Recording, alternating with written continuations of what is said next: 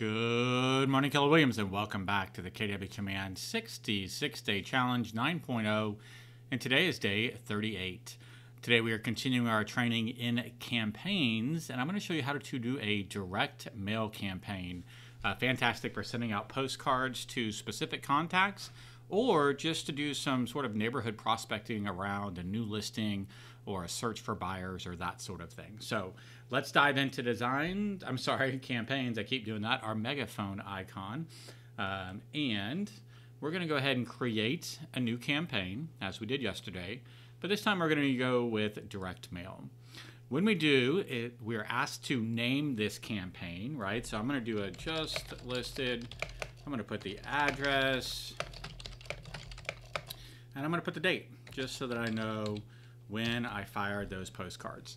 Now, as far as the goal goes, there's not going to be a lot of difference in what happens next based upon this goal. As far as I understand, this is really just sort of for tracking purposes for KWRI, so I wouldn't worry too much about it, but I'm just going to say that we're going to advertise the listing and we're going to create the campaign. The first thing that we get is a slide out from the right-hand side that gives us the opportunity to select one of our listings. Now, if we do that, there is a template built into this campaign type that'll start populating information. But previously, I taught you how to create a print-based design for postcards. So I wanted to show you what it looked like to actually use that design. So I'm going to close out this listing drawer. And the first thing we get is the overview. You can see next up we have no listing selected. We're not going to actually select a listing for this postcard. Next up we have the content. So I'm going to click on this drop down and it's going to say, hey, do you want to use the default templates that are provided? And it gives us sort of preview of what that looks like. Or do we want to upload a custom template? We're going to choose to upload a custom template. If you'll remember during designs training, I told you that for postcards, you do need to download page 1 separate from page 2, and this is why, right? Because when we go to upload the designs, we are uploading them separately. So I'm going to go in and find a postcard that I've done for this property. Give me just a second to get that up for you, and then I'll show you what it looks like to actually send that out. So here's the front of our postcard. Please upload similar dimensions for both sides, and browse the back. And we'll upload the back. I'm not sure why the front didn't come in. Let me get that one more time. 6,000. There we go. All right. So now we've got the front of the postcard uploaded. This was a design that I previously created. Now I've got the back of the postcard. And you can see, if you want, you can click on this drop down and look at the back. And so there's all the information about the property, front and back. I can then click on Save. Next, I'm going to go to Market Center, right? And there's some specific information that we have to include here. So watch the Market Center name. That's Keller Williams Premier. Country is the U.S. Street address, 22762 West Harmer Parkway, Suite 420, Katy, Texas. And this is basically for your return address, right? So that they have a return address to send it back to if it's not deliverable. We're going to verify the address, and it's going to say, hey, this is the address we selected or we suggest. We'll confirm that. We're good to go there. Next up, we've got the targeting aspect. So you can choose one of two things. In this case, I'm advertising a new listing.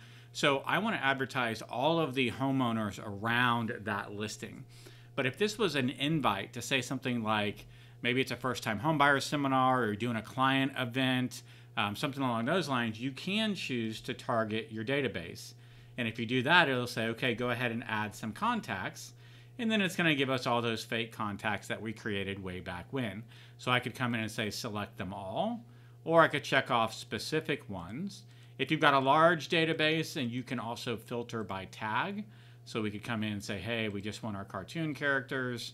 And then it would sort the database and say, these are the only ones that have addresses and the tag for cartoon. So that's a way you can send out postcards to your specific database. In this case, I'm going to keep it on targeting.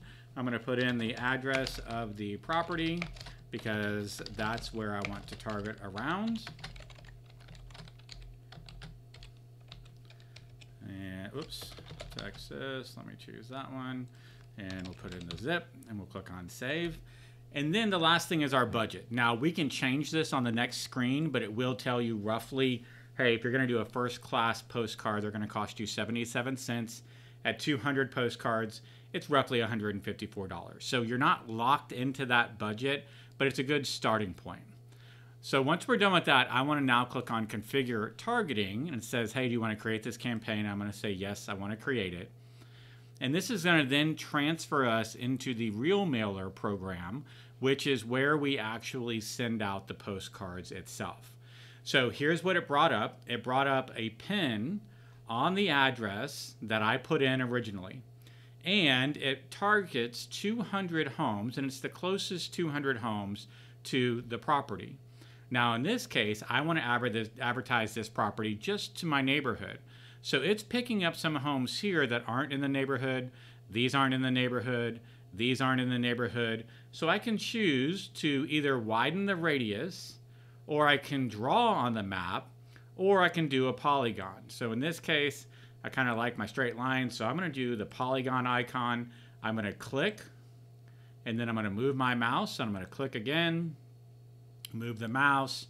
We're going to go right between those lines, down Avenue D, down Franz. I don't want anything on the other side of Franz, but I do want all of my neighborhood.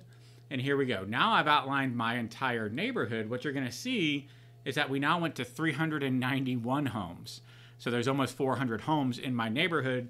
My budget just doubled. So now I'm looking at spending $300 or $301.07 to target every home in the neighborhood. So you've got that option. Additionally, you may say, hey, I know that a realtor lives in this house. Go ahead and remove that one. And this is that one where I door knock and the guy is really mean to me. He probably doesn't want to see my branding. I can remove that one, right? So there we have taken off 2, and now we're back down to 389 homes or $299.53. So I can also say, hey, I want to send one copy to myself. That's going to add 77 cents to the total, and it's going to send one copy to the company address. I always recommend doing that just so you can get a copy of what the postcard looks like. You can do some filtering on here. Just be careful because these filters are typically provided by tax records, and they're not always 100% correct. But you know, if someone just bought their house, they're probably not interested in moving. So maybe I go back to 2023. You can see moving that slider didn't have a big impact. Now it's 363 homes. If I go to 21, I'm down to 347 homes. I can tell you this neighborhood isn't 2015 old, right? So, as you can see, you can kind of scroll through. If I went all the way back to 2010, it's going to only have the first 2 homes. That's still picking up stuff on Avenue D, right? So these are actually old homes you can see built in 1915 that aren't actually part of the neighborhood. So feel free to utilize those sliders. Just utilize them with extreme caution. Now that I have all my criteria in, I've got my maps, I've unchecked a few homes I don't want postcards going to. The next thing I would do is just click on the next button down here at the bottom right. And it's going to give us a preview of the front and back of the postcard. It's going to tell us, hey, your postcards are going out. It's a 4x6 postcard. You're sending out 390 of them. They're 77 cents each. It's going to cost you roughly $300. That includes the printing of the postcard and the postage. So you're all in at that cost of $300. And you can see, right, in the notes section here, hey, if you get your order in by 3 p.m. on a business day, your mailers go into fulfillment the same day. However, they take 2 business days to get them into the USPS system, and then an additional 4 to 6 business days to get them delivered. So you could be looking at anywhere from 2 to 8 business days, or in reality, a week and a half to even 2 weeks, somewhere in that range, depending on how it falls. So just be careful.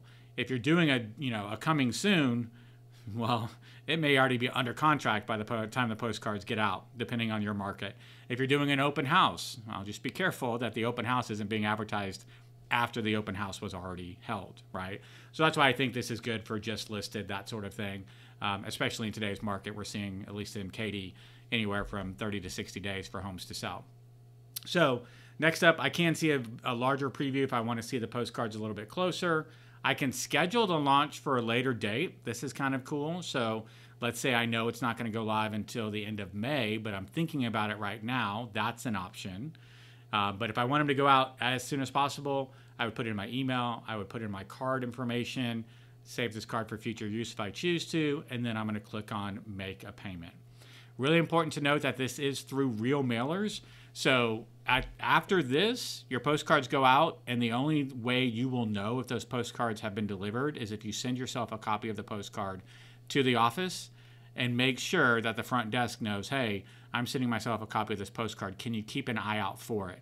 Because it won't have your name on it. It'll still say current resident. It'll just say, in this case, 22762 Westheimer Parkway.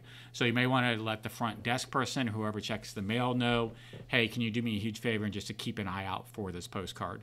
If there's any issue with the postcards, you do need to contact Real Mailer Support.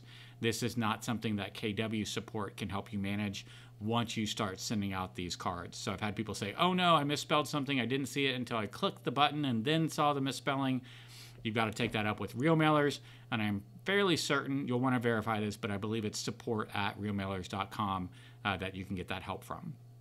So that's it for today, guys. Your direct mail postcard campaigns inside of Command. We've still got 2 campaign types left to go. So we've got social paid ads and then email campaigns. Stay tuned for those. As always, I hope you're having a fantastic day, and I'll look forward to speaking with you again real soon.